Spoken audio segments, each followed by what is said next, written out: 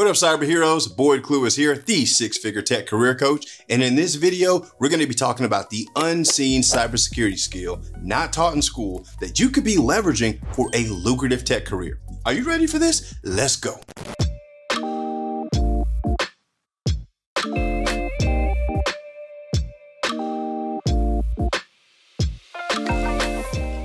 What up, cyber heroes? Welcome back to my channel. If you're new, I'm Boyd Clue, internationally recognized cybersecurity expert, and I help people end the cycle of financial poverty by upgrading their jobs into six-figure tech careers. If you want to join me on this journey, like this video, subscribe to the channel, and hit the bell so that you're notified whenever I drop new content, guaranteed to take your career to six figures and beyond. For the most part, many of us have a basic degree of understanding when it comes to cybersecurity. For example, creating strong passwords, not sharing passwords, not clicking suspicious links, or sending money to people claiming to be your uncle in other countries. We know this, but what is the idea behind this? And the one critical skill that is missing from this equation that ties it all together is critical thinking. Yes, critical thinking is a major component of cybersecurity, and it's not taught in schools. Okay, so you may be wondering, like, why is critical thinking so critical to cybersecurity? And the answer is simple. It's because cybersecurity is not just about technology. It's about the people in technology and how they use it. But it's also about the tactics that attackers would use to exploit that technology. And if we want to be ahead of the game and actually do our jobs and defend people and companies, we need to be able to use critical thinking to anticipate what the hackers may do based on our technology use cases. And this is why critical thinking is so important. If you can't think critically, then you cannot protect, and you will never be a step ahead of the attackers. You'll always be behind and reactive. And if you want to make money in tech, it's not about being reactive, it's about being proactive so you can prevent evil. That's what they say. Prevent evil. And here is, like, we're going to go through an example right now of why critical thinking is so important, because most people don't realize one of the biggest, no, if not, I believe it is the biggest attack vector that cyber criminals use has nothing to do with hacking or breaking into networks, and everything to do with you giving them your username and password. And they do it through something called social engineering. It is pretending to be legitimate, but essentially it is conning or scamming people into giving up their username and passwords to the network. And they usually do this through text messages, phone calls, or emails. So what we're gonna do real quick is jump into my computer and walk through a phishing email that I actually received, so you can hear my thought process on how I analyze it so that you can do the same. Okay, cyber heroes, so we're taking a look at an email that I received from Microsoft to reset my password. You got to understand the tactics that cyber criminals use in order to attack people. They use a formula, if you will. So there's usually things like there is high urgency, right? High importance for people to take action quickly. And there's also an element of fear, because these attacks are usually targeted at people at their jobs, right? And most people don't want to get in trouble, so they don't get fired. So they usually take action quickly. And the cyber criminals take full advantage of that. So this email that I received right here with the subject line, important, secure your account, password expiration reminder for my email address, all right? So first thing first, when I opened this up, I looked at who is the sender. Okay, and it says service desk. I don't know whose email this is. I don't know what organization they're associated with, but I know just based on my organization, I should not be receiving an email about my credentials from an iCloud account. So I looked at, that was the first thing I noticed. Now, ideally, what a good attacker would have done was created something that said service desk at Microsoft.com and had this email embedded in the background, which then I would have checked that out anyway. I already know this email is not associated with my environment, so I'm already on like high alert, like, okay, not cool.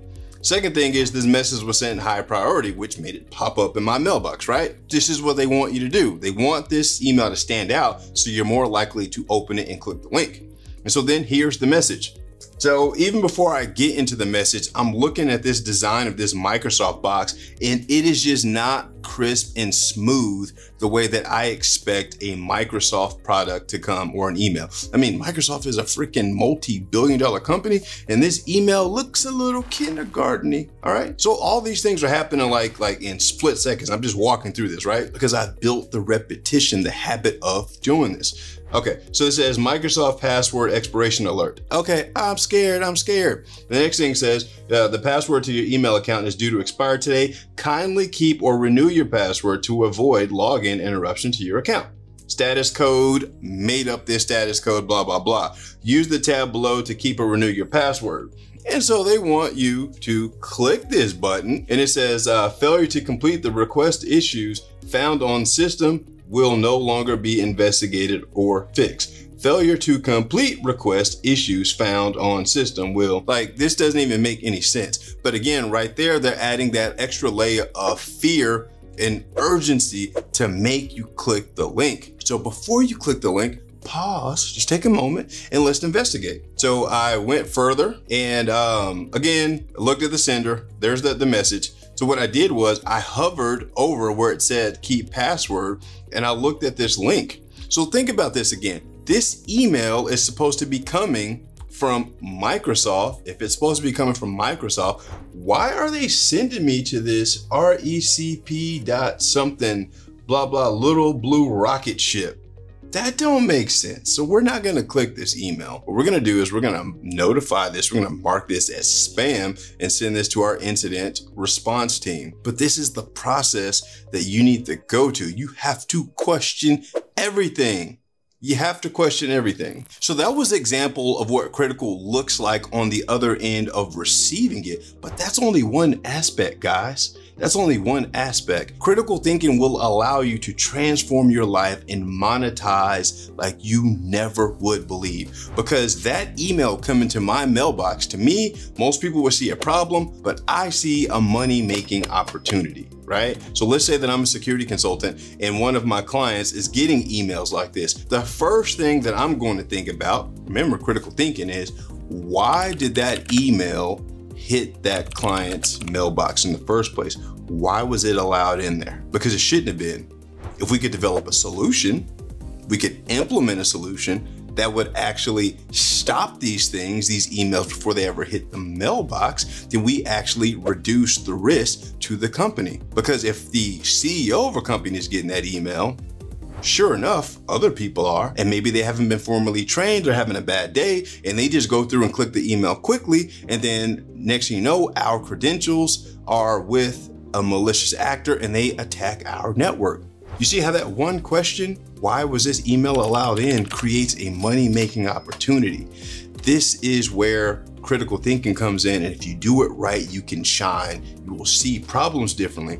But schools don't teach this. IT courses don't teach this. What they teach you how to do is follow step by step by step by step.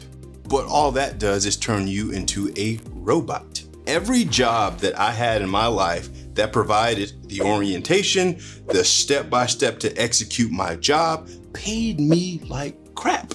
Case in point, my first job, step-by-step process, onboarding, no creativity at all. I worked at Subway. Yes, the sandwich place, right? They paid me $5.35 per hour because there was zero creativity required from me. They told me how much bread to use, how much cheese to use, how many pickles and lettuce. Everything was decided for me. Therefore, anybody could do the position. But when you put yourself in position to critically think, develop solutions to solve problems using your creativity, you can become so highly paid, guys. And this is exactly what we teach inside of the Baxter Cluis Training Academy. So if you want to learn the cybersecurity skills and how to think like a high-paid security consultant to add value to high-profile companies around the world, I would love to mentor you and train you so that you can elevate your career in the cycle of poverty by becoming a six-figure cybersecurity specialist, and you can do it in as little as 90 days, guys. All you got to do is just click the link in the description or go over to www.boydclewis.com/GRC. Check out our assessment. Check out our Trustpilot reviews. Guys, I am here to help you take your career, your life to the next level, and I want to do it so that you can end the cycle of financial poverty. This system has worked for me. It's worked for hundreds of people around the world, and it could potentially work for you too if you're willing to do the work. So guys, that's it for this video. Like, subscribe, hit the bell so that you're notified whenever I drop new content, guaranteed to take your career to the next level. And this week, while you're out around, start doing these critical exercises. Ask yourself, why did this happen? What was I expecting? What could be done differently? These types of questions will lead you to different outcomes and problem solving, and that's how you make money. That's how you get paid. That's how you add value to the world. I will see you guys on the next one. Peace.